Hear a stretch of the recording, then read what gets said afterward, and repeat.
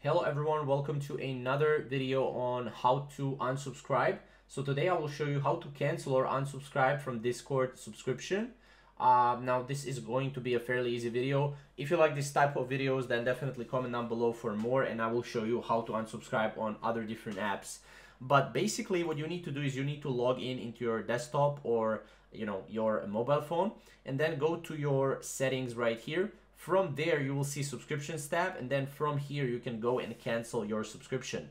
Now this is very easy. Now this is how you can spot it in your bank statement. It's called Nitro Monthly or Nitro Discord or something like that, and you can do this the same way on your mobile. Now obviously if you don't have this, then you will have to go and contact Discord themselves, and you can do that by going on your Discord here, and then you can go to support here, and from support you can basically go and go to the help here, and yeah, basically they will be able to help you unsubscribe fully from your Discord Nitro subscription.